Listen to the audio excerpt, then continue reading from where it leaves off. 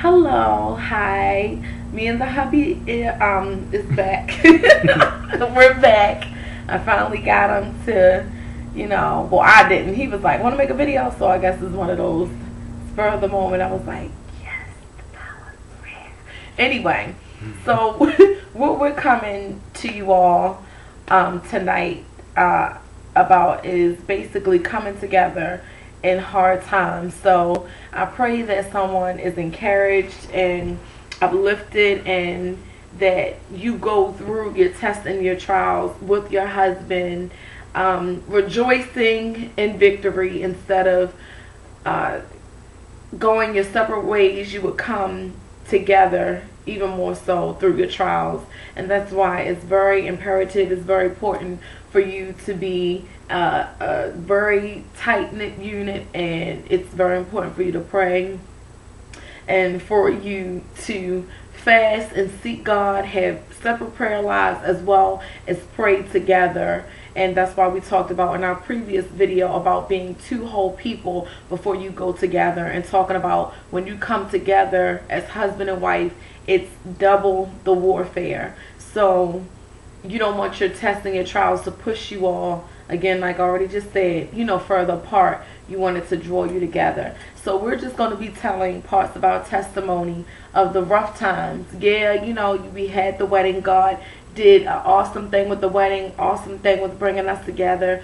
We told you all how the clashing, then how we came together or whatever like that. But, we don't want anybody to think, it's just, wedding flowers, glitz, glamour, getting pretty, getting cute, getting handsome, shape-ups, walking down the aisle.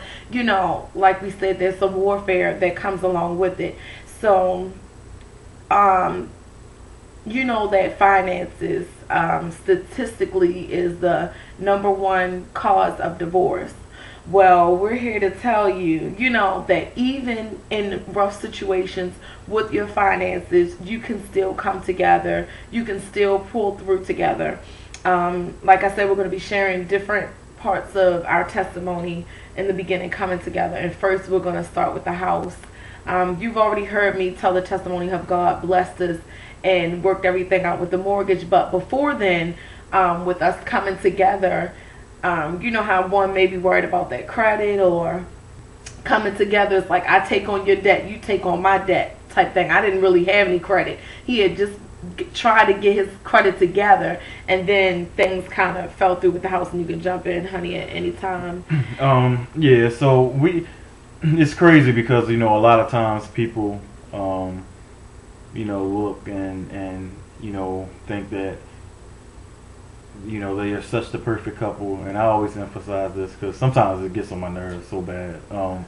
It really does. It just irritates me. But, but I thank God for it. But a lot of stuff can't be seen, It took a lot of, although we've been together going on 3 years now, it took a lot of hard work and prayer, fasting.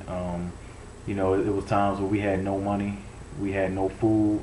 Where my mom and my grandmother came over our house one time, and it just so happened my grandmother went in our freezer and saw nothing and was like, "Where's your food?"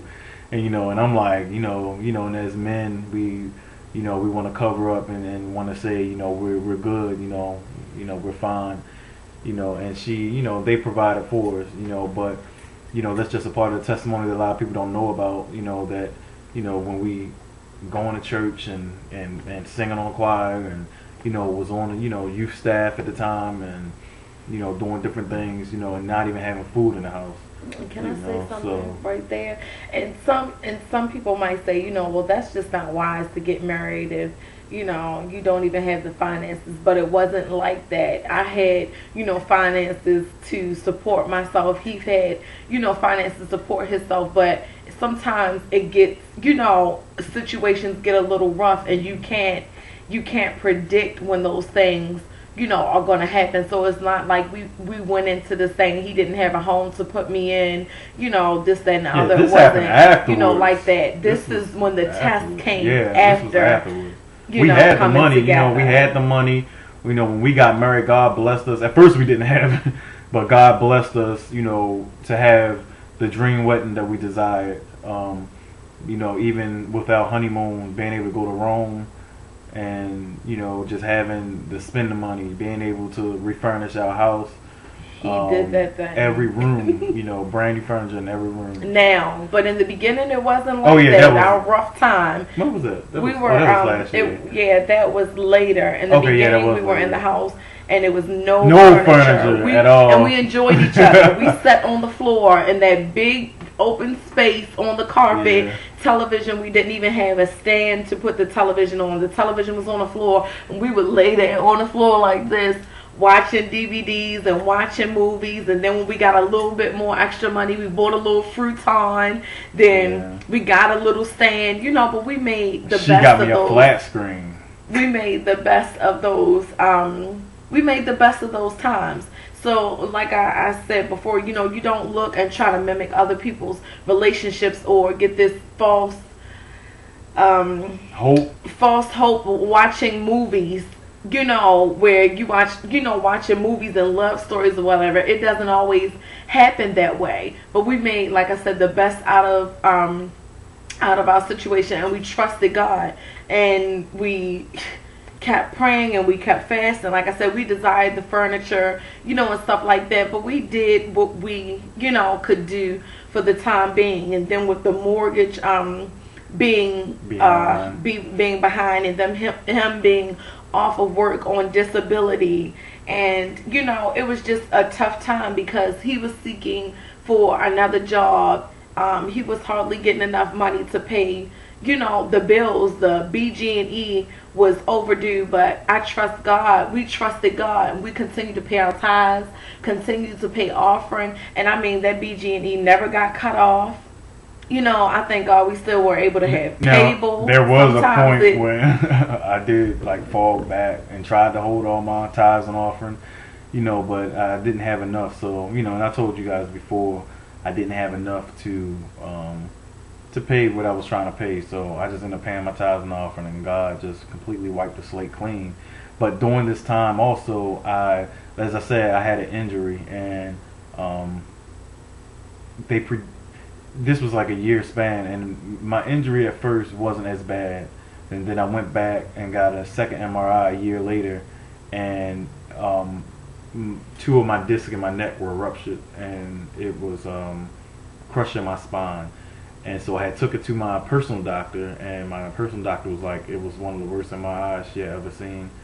I was facing paralysis from the neck down. Mm-hmm. And so they were just telling me that they didn't even want me riding in the car, let alone driving. I was a fall risk. If I was to fall a certain way or wrong way, I could be paralyzed for life. So it was such a hard time. And then during that time, even still, I remember having to go through right before I had my surgery. I kept having these skin rashes and didn't know where it was coming from, and they tried to say it was some type of skin cancer. So on top of the mortgage, on top of the hardship, on top of me being on disability,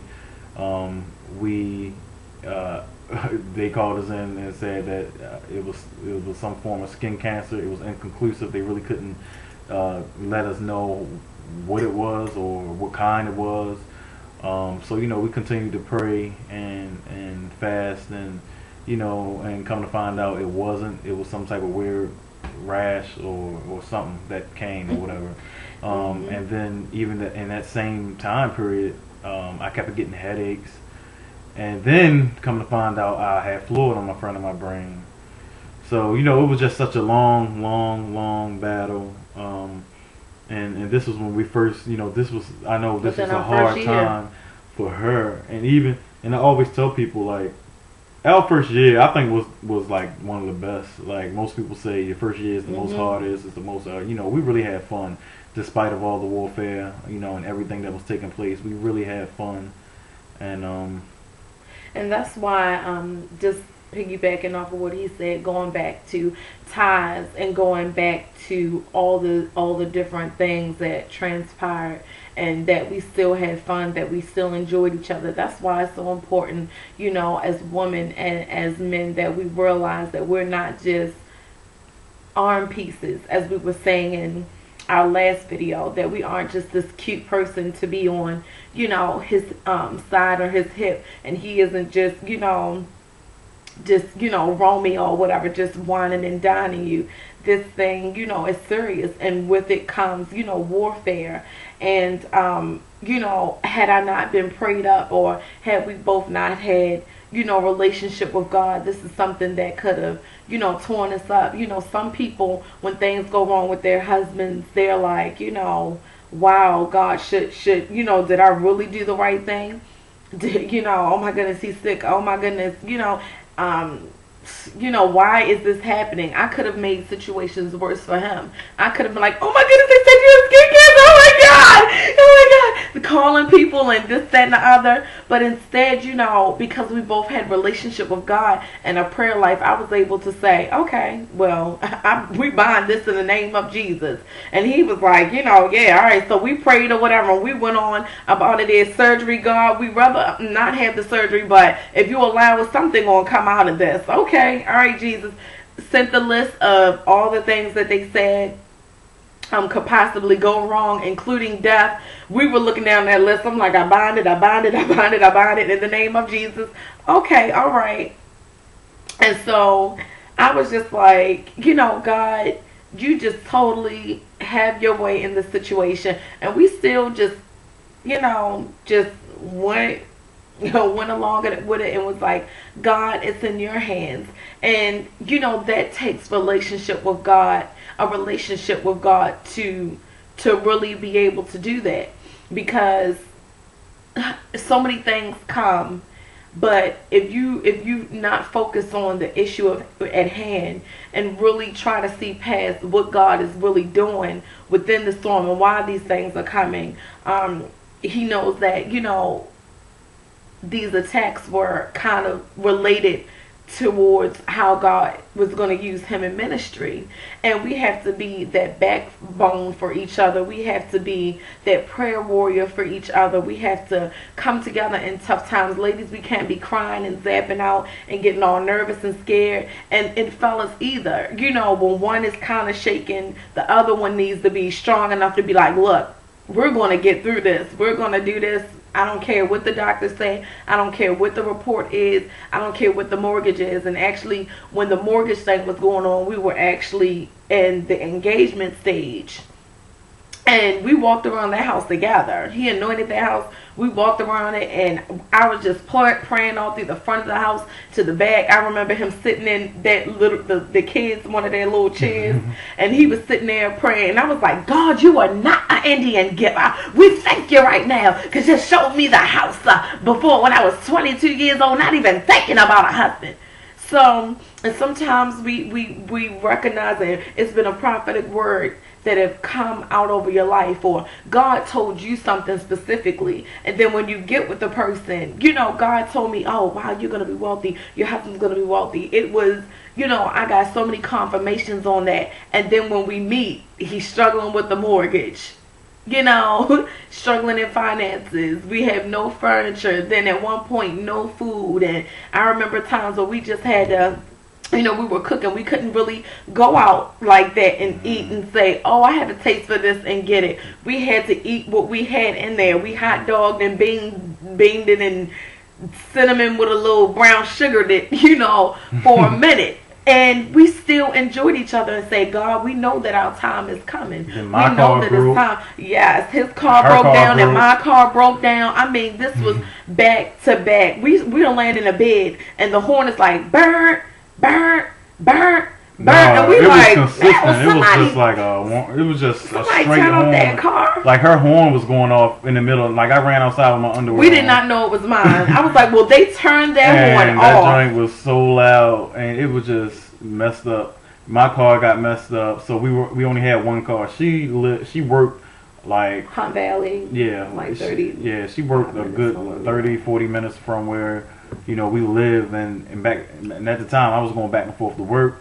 So I was catching a bus to work because my car wasn't working, you know, and especially after having a car all these years, and then you got to go back catching the bus. It was kind of, you know, rough or whatever, you know. But you know, so go ahead. We'll be back for part 2.